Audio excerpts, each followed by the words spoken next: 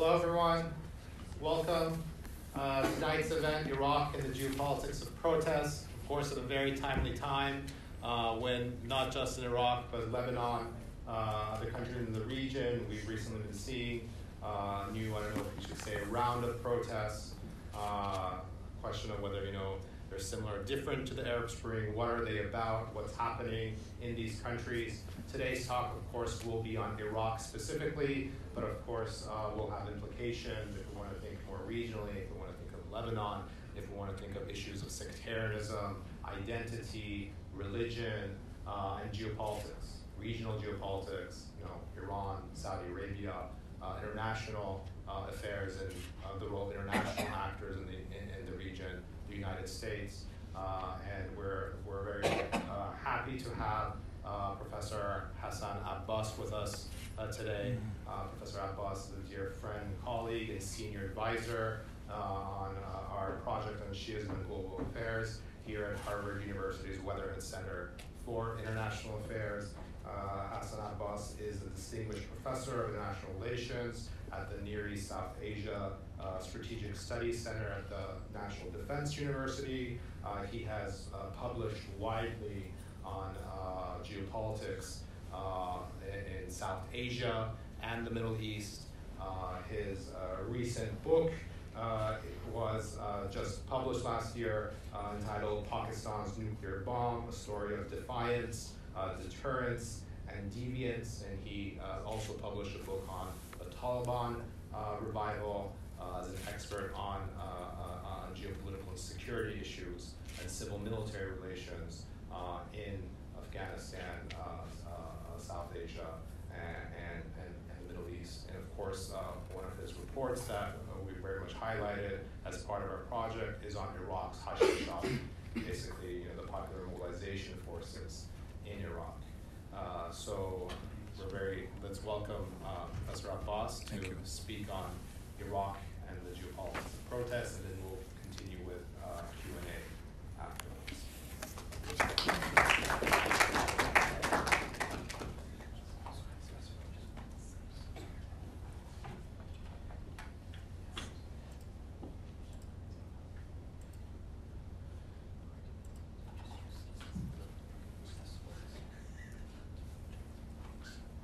Thank you very much.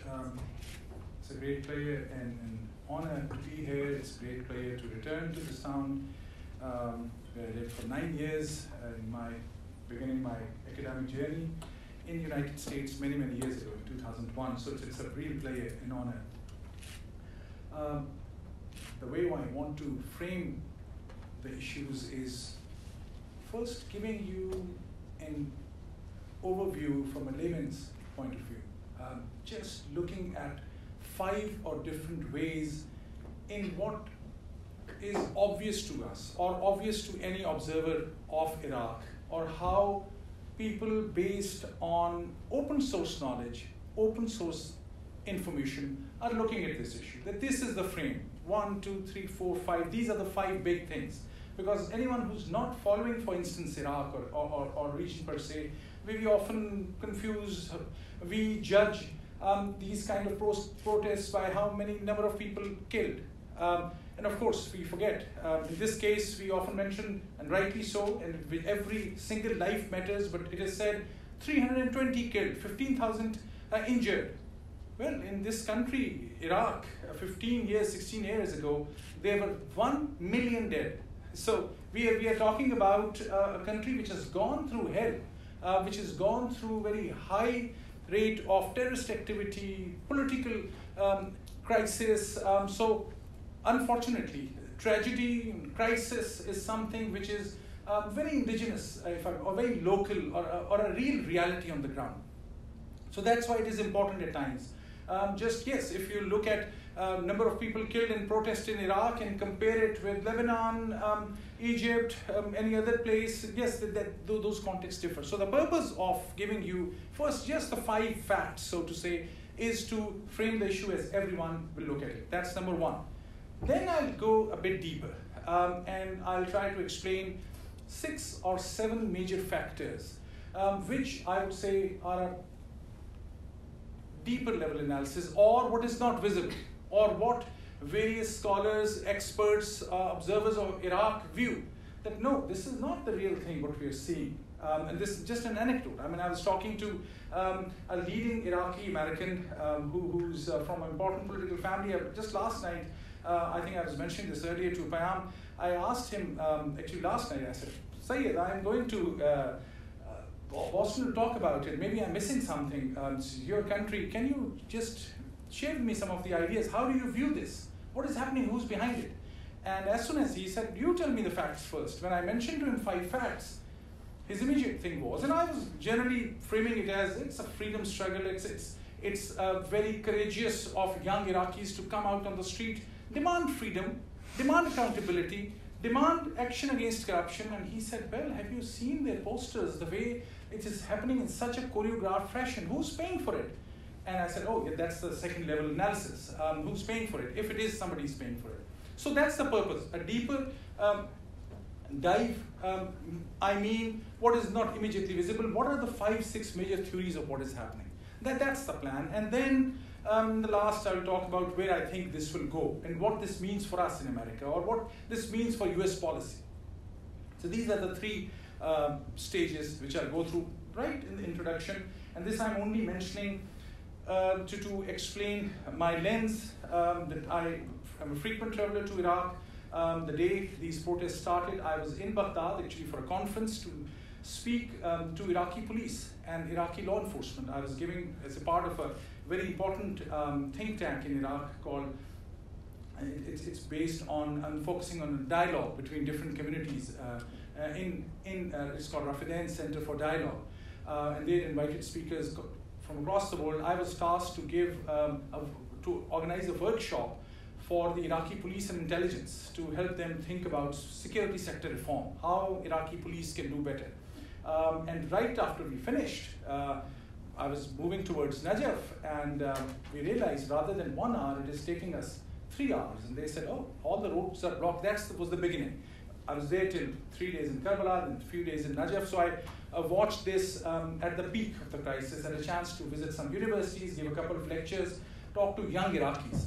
And I learned whenever you really want to dig deeper into these issues, the best way, of course, is to be in the field. In this case, I was lucky. I went for a different reason. So I'll share some of my thoughts based on what I heard from ordinary people in Iraq, what my assumptions are, and where I'm a professor at National Defense University, I am at times trained to or required to think from a pure security lens, from a US policy point of view.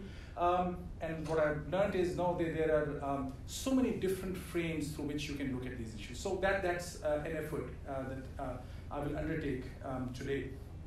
As regards time, I should go for about 20 more minutes or 30 minutes or so? As you feel. Okay. So I'll go for about 20-25 minutes and then we'll go to question and answers.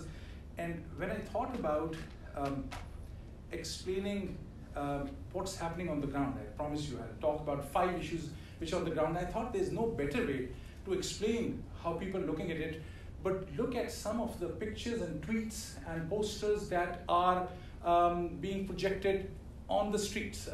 I have my own pictures, but I'm using those mostly from Twitter, from credible sources, those journalists, those Iraqis, mostly. All the pictures that I'll show you, or all the tweets that I'll show you are in most cases, are from local Iraqis. This is how Iraq is looking at this issue. So let me quickly go through some slides just to show you these tweets and these pictures, and then I'll try to summarize these. So actually, this picture as well, the first one,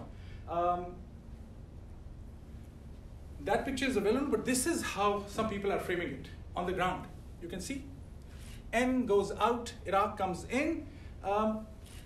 Immediate message. It's all about Iranian influence in Iraq, and somebody or the ordinary Iraqi is kicking out N and bringing it Iraq. So this is all about nationalism. This is all about Iraqi nationalism and Iraqi sovereignty. Some people are framing it. These 2 tweets, very quickly, stay with me for some time reading this. Let's start from that one. We are a generation born in your wars, spent our childhood in your terrorism. Our adolescence is your sectarianism, and our youth is your corruption. we are the generation of stolen dreams and premature aging. That's very visible. Young people who are coming on the streets, and this is a poster from the protests. This is not some Western liberal young person there's nothing bad to be Western liberal. What I'm saying is this is local indigenous. Here, we are neither infiltrators nor Reuters. We are the children of the country. The homeland, our mother, truth is our voice, and peace is our weapon. Sounds very good and sounds very progressive. Next stage. Don't fight the regime using arms, for it's certainly armed. Fight it with ideas. It's got none. I think that too is true. Because we are seeing that different parties came into power since 2003. And for the ordinary Iraqi, they have nothing. I'll give you an anecdote. When I was in this cab going from, or cars that a friend has sent from Baghdad to Najaf, my driver, who I knew from previous opinions, because you travel with those who you trust, he was visibly down. He was very down and I said, I thought he's not well or something. And he said, yeah, my son is in very, very ill. His 18-year-old son for the last 3-4 days. And I said, have you gone to the doctor? Have you taken him to the doctor? He looked at me and he said, hospitals are for the rich. And the kind of misery and pain in his voice was so obvious. And he worked with a very important company. I'm sure he was paid very well. And he said, I can't afford. And I said, so, all those pilgrims, everyone who's going, we are hearing Iraq is building 3 hospitals. I know the Qazwinis, the 2 religious scholars, we're with the family, very renowned, very respected family of Shia scholars based in United States. And I know I visited the hospital. It's a marvelous hospital that is being built in Karbala. I mentioned to him, last visit, he had taken me to some of those hospitals. He said, sir, we are not supposed to go to that hospital. Those are not for us. And so I can see the ordinary people who are looking for a new Iraq, they can't even afford to take their kids to hospital. So that is reality. So I'm giving one fact just to explain that these voices are very real. I could associate with those voices. Yes, then the other thing was, why this was the 3rd or the 4th day that people started saying that? Because, and this is another element of the reality. I'm still in my first part, 5 major facts. What is happening on the ground? That state reacted to all this the way all states in the Middle East and elsewhere react. Very brutal response. On the first very day, you had about 15, 20 people dead. Second day, 40, 60 people dead. Most of the people thought it's not possible. So many people dead. Because normally on the state side as well, law enforcement, military, they take time to strategize. The first reaction is, okay, try to understand what's happening, push back, close streets, the standard security procedures. In this case, on the very first day, there was a strong reaction. The protesters were saying, no, look, we are not here on behalf of somebody. We are talking about ideas. 2 others from Iraq, demonstration signboard, those who are scared will never make freedom. So yes, local people are framing it as democracy, liberty, freedom. And then the other ones, that was very insightful. Sign, it says no America, no Erdogan, no Saudi, no Iran, no Baath, no Barzan, no to Israeli intelligence outlets peddling fake secularism. That's also a view, because all these forces are very, very active. If for a second I jump, which I should have waited for the deeper dive, but just to explain why this is very relevant. Very few people know, in last 6 to 8 months, there were 18 Israeli strikes in Iraq. Targeted killing of some people in some cases. Others, ammunition depots, which are supported by Iran. These were by some local non-state military actors who were organizing their weapons. And Israelis targeted those directly. There's a big debate in Iraq. The Iraqi government, what I'm saying, the Iraqi government has not concluded that. Or I should say they have not announced it, their investigations. I was in this conference in Baghdad, and Hadi al-Amri, the head of one of the important political factions, was with us. And Hadi al-Amri said that openly, publicly. We have many people in front of him. He was asked, he's for those who don't know Iraq, he's leader of one of the most important political factions or political alliance, who's currently their representative, Adil Abdul Mahdi, is the prime minister. And Adil Amri was asked directly by a questioner, what do you think? Who attacked these strikes on ammunition depots? What happened? Who did it? He knows very well. It is Israeli. Everyone knows in Iraq, I guess. And he said, we don't know. That's the price of being in government. He wanted to be very politically correct. For some reason, they don't want to escalate. I'm just giving an example on this. So for ordinary people, it's not only about Iran. It's about United States. It's about Saudi. Another quick anecdote about, I think, a year ago, I was going to Iraq for another conference, and I learned in Baghdad, when we were trying to book a hotel, they said, no, all hotels are booked. And I said, I know Najaf and Karbala, because there are so many Zaireen, so many pilgrims.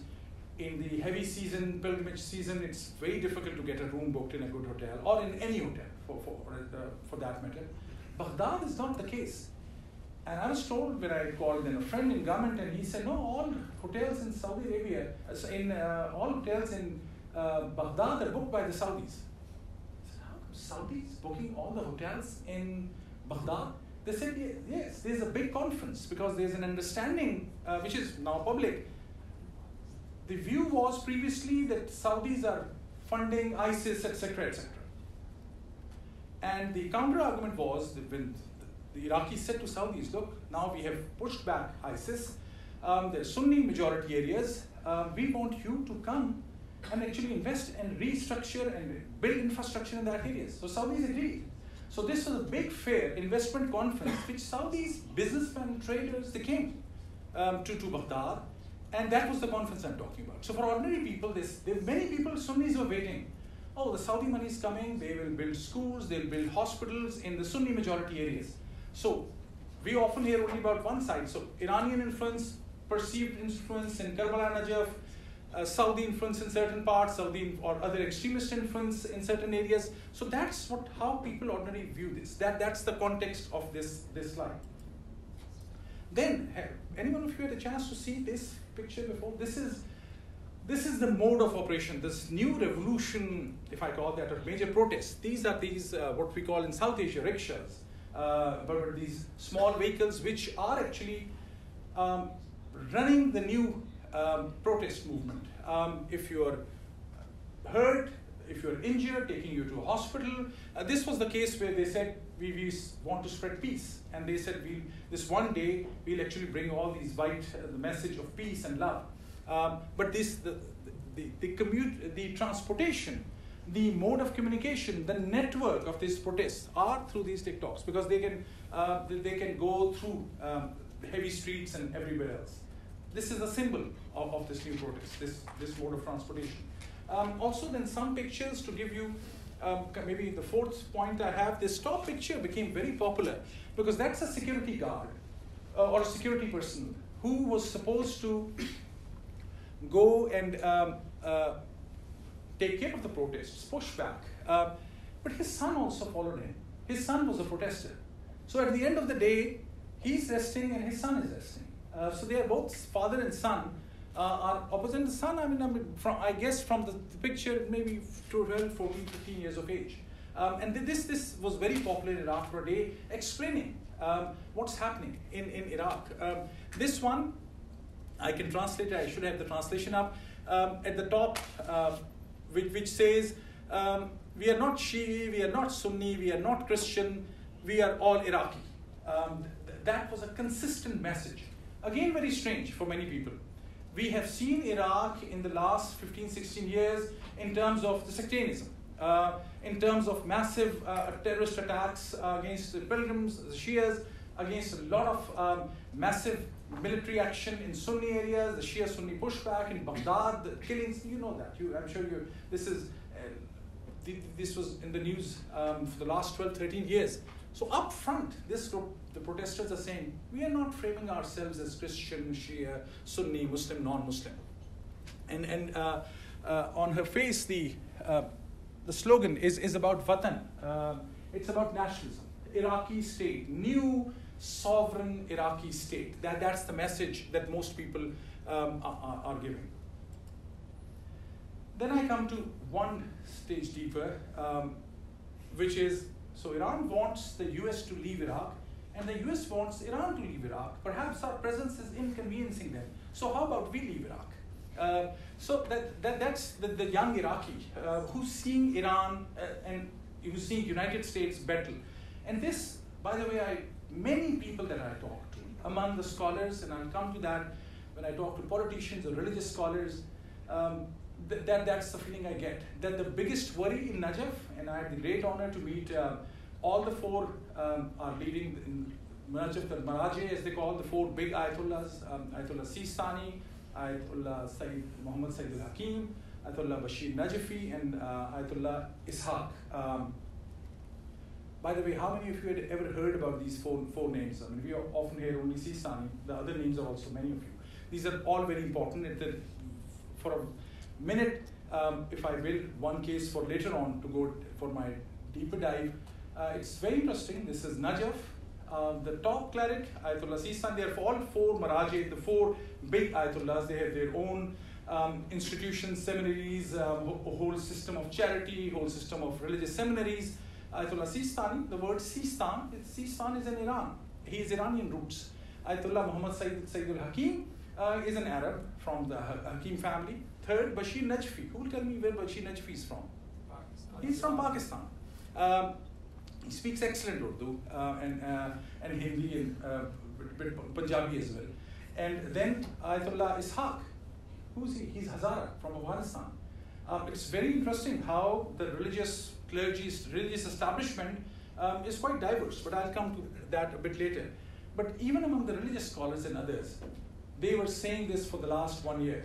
They were saying, we think that Iraq is moving towards some stability, but we are worried that this is a battleground for the United States and Iran. And we are really concerned, how are we going to deal with this situation? Will we be able to ever escape from this crisis? That was one other serious concern in this regard. Erdogan, this is from an Iranian website. So this is what Erdogan says. Erdogan, in his first remarks about the Iraqi People's Revolution, we know who's behind the protests, and we believe that the scheme of protests in Iraq will extend to Iran. Tensions in Iraq are aimed at tearing apart the Islamic nation. He's already, actually, yesterday he was in White House. I don't know what he was doing, his own political balancing, but he's throwing it at United States. This I showed you previously as well. Actually, this is the one I wanted to show you. This is the exact translation. It's prohibited to use sectarian words. They're clearly telling protesters, no, this is the law, this is the rule for these protests. No sectarian identities. This I will leave for my later analysis. So these were the 5-6 major themes that are very obvious to me and to anyone. And before I go deeper into this whole notion of what is really behind all this, is it something else that we are missing? I'll mention a couple of other things. One is that analysts, scholars are linking all of this to, is it part of the larger protest movement that we are seeing in Middle East? The Arab Spring had happened in 2010-11, then there were other small incidences, and then there are actually, since 2010, there were 10 major series of protests from Iraq, of course, to Tunisia, Egypt, Lebanon, Yemen, Bahrain, and even in Morocco, but Libya primarily as well. So is this part of that? And this was a question that was asked to me by one of the young Harvard students earlier today in a podcast. And I was mentioning this to him as well. I think no, this is very different. All the previous or even parallel movements that we are seeing, or protest movements that we are seeing, were all against authoritarianism. Those were all against major, big, well-known dictators or authoritarian leaders. This is happening where at least Iraq is transitioning through a democratic order. It's trying to make sense of this new democratic space that they have. So it is a more mature effort. I think Iraqis are showing more maturity in terms of what they're asking for. They're asking for accountability, they're asking for transparency, they're asking for a clear constitutional setup. I mean, these are very clearly through posters, through statements that are coming. So it is different from what we have observed in Middle East. Secondly, I think what is again very obvious is, this is no second layer, deeper analysis is needed to see, it is non-sectarian. This is the first time what's happening in Iraq has no sectarian undertones. In fact, one of my colleagues in Baghdad, when I asked him what's happening, he said, it's a Shia civil war. It's a really Shia civil war, who's fighting whom? And I'll come to that in the second stage. But no one so far has called it a Shia Sunni, Baathist, something Kurdish. So this is in some ways above. There's Sunnis involved in it. I think I'm not saying it's only Shias who are on the street. There's so many Kurds and Sunnis are there. But it is almost has a sign of an anti-sectarianism flavor to it, which is unique. I mean, these are the people who have gone through this horrible series of massacres for a variety of from a variety of actors. And this is not talking about 100 years ago. This is just 20 years ago, or actually within the last 20 years, I should say. Since 2003, the last 16, 17 years. And for this community, the Iraqis, to come out of this and saying, no, we are against sectarianism. Because the pain and the suffering of sectarianism is very fresh. People who have lost their family members, it's very hard. If you have lost a cousin even or a family member in a sectarian attack, and for you to come up and stand out, I mean, I'm sure you see all the big news we often in media in America today. Someone who's gone through tragedy, when they stand up and say, no, we actually, yes, my family member was killed or my daughter was kidnapped, but I'll start this new app to help people find the kidnapped, for us Americans to come together as a community. We consider them heroes. That's what Iraqis are doing in big numbers. That's not recognized by anyone in media, at least at this time. But that's another thing which to me is very obvious. The protesters' demands I've already talked about. One thing which was not visible in my first few slides as regards what's happening, which is obvious, is this element of fear from these attacks, sniper attacks, because after first week it was obvious, or it was projected, that Iraqi state is not directly involved in these killings. They are not using hardcore military tactics. These are some other snipers who come from dark corners, their faces covered, they kill, and they shoot to kill. Police often is trained, if I wear my security hat for a second, most law enforcement agencies are trained when they shoot, they don't shoot to kill, they shoot to disperse. Because you want people to be scared. Oh, what if I'm hit? You want them to leave the scene. They want the parents to tell their kids, don't go tomorrow, where it's risky. In this case, and only military, when in an insurgency situation, when they use their bullets, they're asked at the end of the day, use 10 bullets, where are the 10 bodies? That's a very, very military conflict style of operation. So many people thought, so who is this, who are killing people? And that created some fear, but Iraqis are still coming out very, very regularly.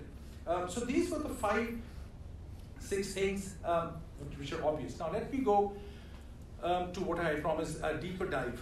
So is it really, number one, first five those points which people are trying to project? One person I interviewed in the United States said to me, this is reaction to what Iranians did in Saudi Arabia. Their oil refinery was hit through drone strikes, actually through direct missiles as well. United States government has taken a clear position on that, saying that this was direct Iranian action. This is being debated. But the argument or the theory is that the Saudis were hit. Their capacity to refine oil, 50% of that capacity was destroyed. They built, probably, in some cases it will take some time. That's not a small thing for Saudi Arabia and for the United States, which is Saudi Arabia is a very important US ally. For Saudi Arabia to take such a big hit and do nothing. So one theory is, this is in fact, the first picture that I had shown you, that Iran is pushed out and Iraq is there. The theory is Saudi Arabia has a network. Saudi Arabia is funding this. Some say Israelis. And that again, they are mentioning those 18 strikes. The word 18 strikes, if you just do a search engine, you'll not find it anywhere. You'll find 3 or 4 attacks. But a senior Iraqi official told me it's not 4 or 5. I thought there's 7 or 8 maybe. I was thinking if I'm able to convince him that there were 7 attacks, I'll have something new. He said 18 attacks. So some people are thinking, is it something like that? Because Israel is concerned and they want to push back Iran. That's one other theory. Among the other major theories is that this is a normal organic effort which is inspired by what's happening in Lebanon, what's happening in other parts in the region, in Syria in some shape or form, but yes, what's happening in Hong Kong, other cases in the world that we know of, but most closely are impacted by these protest movements, especially in Lebanon. Because there many Shias are also on the streets, so people thought that there's a close linkage. That's the third major theory. That's what's happening. Then the fourth one is about, and I'll quote from this. So Ayatollah Sistani, he speaks through the Friday sermons. If you want to hit, the one is the sistani.org, but if you want to really understand what's happening from the Najaf point of view, Najaf is a very important center. As a background, I'll only mention the student of Iraqi history will tell you, 1920s, when the British was pushed out, there was a major fatwa from Najaf.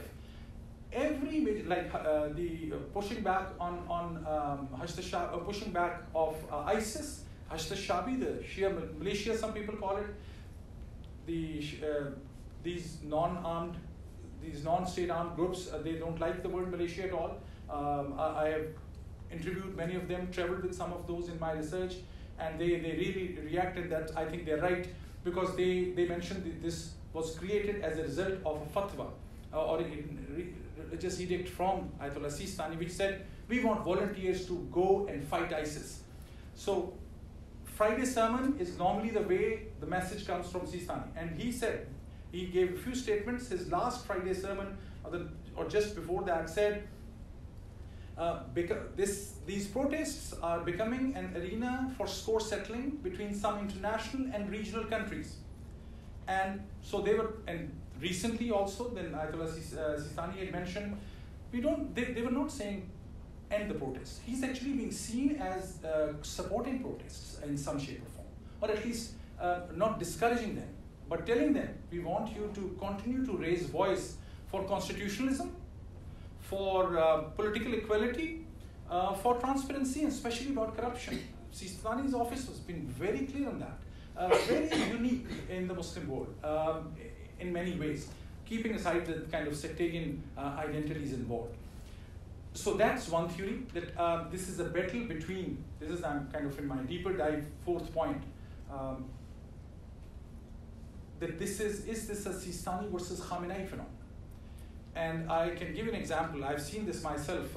Iranian pilgrims would come, they would have big banners, and this is not based on 1 or 2 trips, not that I'm overly emphasizing my trips, but this is based on my about 10 or 12 trips in the last 3-4 years.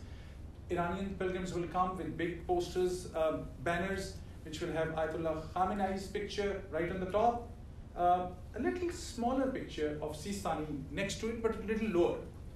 And Iraqis don't like that. Iraqis will go and tear those off, because Iraqis will have their own posters with Sistani little above.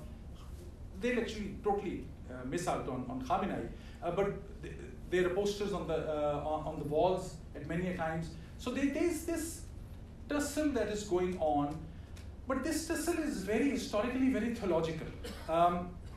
Without taking your time into taking you to a religious internal Shia debate, but just to explain, you might have heard the word Najaf versus Qom. And it's Najaf versus Qom, yes, but in a very scholarly arena.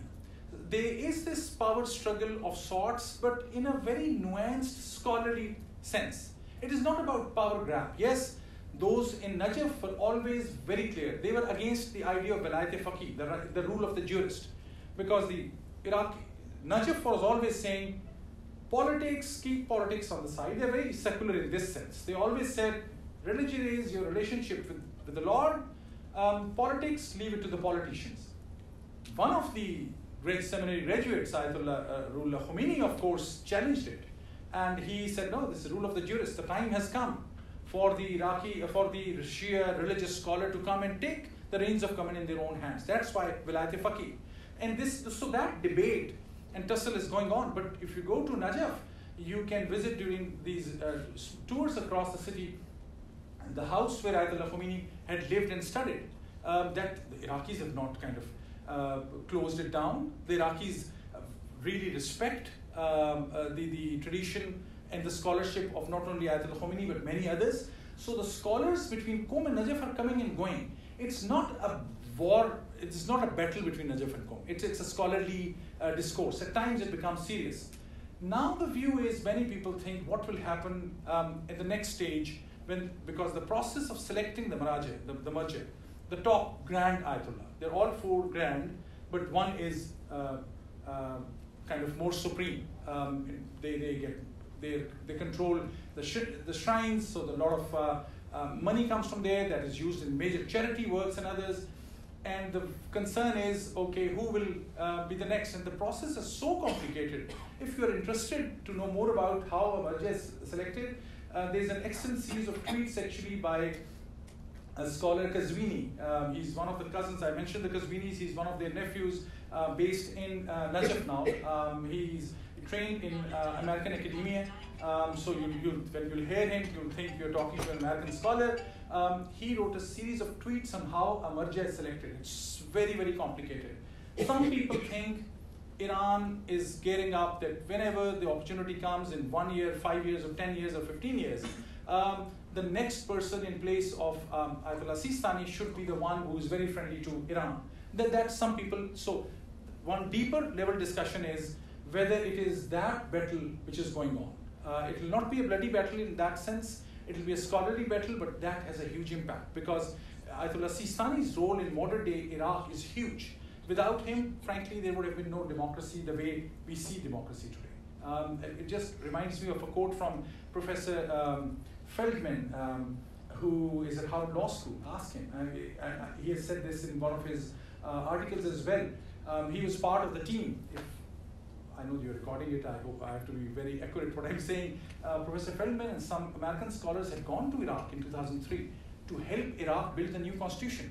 So American scholars had taken a ready-made constitution. This is, we gift you along with other things. This is the new constitution of Iraq. And Ayatollah Sistani said one word: no, you cannot impose. You're talking about democracy. You cannot impose a constitution on us. And he said, one man, one vote. And Iraqis will decide and declare what is the new constitution. And that's how it was pushed. And people like Professor Feldman and others, they said, oh, wow, that's amazing. And they created no trouble. They came back, told President Bush, oh, they are on the right track. That's how the constitution was built. This was not recognized because of sectarianism within Middle East. And I must say this, many of these things, the amazing things that happened in Iraq, other than their constitutionalism, also the way Iraq was opened for pilgrimage, and the way those of you who have had a chance to be there, I can talk in more detail maybe later on about the pilgrimage routes in Iraq. They have done an amazing thing by not only security for these pilgrims, but also the way in Najaf and Karbala the shrines are expanded, the services, they have done a phenomenal job. And that's not often recognized globally because we think of Iraq still as a war zone. So that's, but coming to my Najaf versus Qom, that's one other deeper layer of analysis I wanted to introduce you to. Then comes the political elite that in Iraq. How do we understand that? Current Prime Minister, Adil Abdul Mahdi, I had a great honor to meet him, one of the smartest politicians that I had a chance to meet. We had organized a conference actually in Iraq many years ago with him, and he comes across, I had a great conversation with him because he was one of the very, very few Iraqis who could speak excellent English, and we had interviews rather than through interpreter, we talked directly. He's from Shi'i background, but he was a Ba'athist. He worked with Saddam. He's from a very important tribe in Iraq, very powerful. He was also communist for some time. Then he joined a very pro-Iran group, was known as Isri or Iski, the Baqil Sadr's no, not Baqir Sadr, Hakim family. They were very closely aligned with them. And now he's there. He's not a member of any party, but two of the biggest new political alliances, one led by Muqtada al-Sadr, other Hadi al-Amri, they all thought Adil Abdul Mahdi is the best bet. And within few months of his taking over as prime minister, all of this has happened. And strangely, no one was expecting, initially I think, that who supported him, who at this moment, who wants him to continue as prime minister? Not Muqtada Sadr, maybe not Hadi al-Amri, yes, but primarily Iran. Who's the contender to become the next prime minister? They put in a new name, the intelligence chief of Iraq. That was pushed aside because Iran said no. So Iran has huge influence. Iran has influence in Baghdad, no doubt about it. But there is that debate. If Adil Abdul Mahdi is gone, he's an Iraqi, he's not only Iraqi nationalist, he's a relatively very capable man. But there is this larger political elite. And it is important to understand many of this Iraqi elite today is, if I may dare compare them with the Afghan elite, they were mostly out of Iraq during the Saddam era because of the Saddam Hussein's absolute brutality. We have chosen to forget about the chemical weapons that Saddam Hussein had used, the brutality, the killing that he was in his regime had perpetrated. But many people had left. They had lived in Iran or where else? London, England. So the Daba party, which was in power in Iraq, so the local Iraqis say this new political elite that has come out, they come and tell us, oh, you are the guys who couldn't stand against Saddam. And the locals will say, you lived in London, you lived in Iran. But there is not a severe tussle, but these are new two elites. Local Iraqis who think they stayed under Saddam, lived through that brutality. And others who had left, of course, while US was back in Iraq, we know of the story of a few Iraqi Americans who had played a very, very important role, convincing the Bush administration, no, you can go in. Chalabi, where is Chalabi buried? He's dead. He's dead, that's why I'm saying, where is he buried? In a very important place. I leave it for you to research, because that tells you something, where he's buried. He's buried in the shrine of one of the most celebrated imams in Baghdad. Those who honor him, they say to be even walk through those corridors is different. To be buried in a major shrine, he's in that vicinity. He was not an Iraqi per se, but many Shia would say he's the one who helped us. This is a political issue. Some people hate him, but some love him. And there's a reason for that. The point I'm making is larger than that. The point I'm making is this is the new elite in Iraq, which was so unstable that they thought the only way they can survive is through corruption. So many of this political elite is now deeply involved in corruption money. And that's an issue that has really disappointed and disoriented the ordinary people. So that's why they're saying we are Shia, we are the biggest beneficiaries of all this, but we are not going to take it anymore. I mean, that's also one deeper level analysis. So they're not saying, oh, this is just because my politicians happen to be Shia and I'm Shia, that I'm going to love him. No. If there's no hospital, there's no education, I'm not going to allow that to happen. There's that debate as well. So I know I've gone longer than what I thought. I'll just conclude with 2 slides what all this means. So this is a new space. I don't know whether this is Iran, this is US, this is Saudi Arabia. It may be all of these. Everyone is trying to cook their own dish in Iraq today. But you can't take the credit away from the ordinary people. They're not coming from Mars. I mean, they're the local people who are seeing dead bodies still coming out every day. Young people who have no other hope, who can't look at anything else. They said, okay, we'll die for it. So it is giving expression to a lot of creativity. This is they're reciting poetry. This is a new public space where ordinary Iraqi thinks I can express myself. In so many different ways, through calligraphy, through poetry, and that's what is important. And last but not the least, is this is one of the messages. We still don't know who really controls these protests, but the Iraqi constitution will be written here. This is one of the posters. This poster, exact translation of this poster. I mean, I hope this was obvious. All the English things I was reading were translation of the banners. The Iraqi constitution will be written here, an invitation to specialists in the fields of law and political science, those who are experienced and educated, to attend the constitution writing gathering in Tahrir Square on this date, 15th of November. So this is giving space to ordinary Iraqis to take things into their own hands. I think that's the best thing. At the end of the day, it will not matter whether the US is doing something or Iran is pushing back or the Saudis are doing it. It's the ordinary Iraqis. So I'll end on that positive note. I'm really convinced that this expression is the sign of strength of Iraq. At the least, that's what I hope so, and many of the people, the well-wishers of Middle East hope so. Thank you very much.